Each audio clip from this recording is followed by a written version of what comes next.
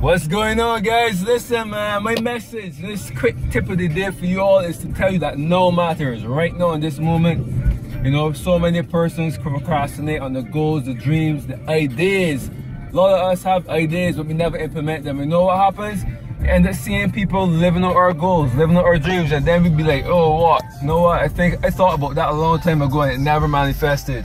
So I want to encourage all of you guys up, man.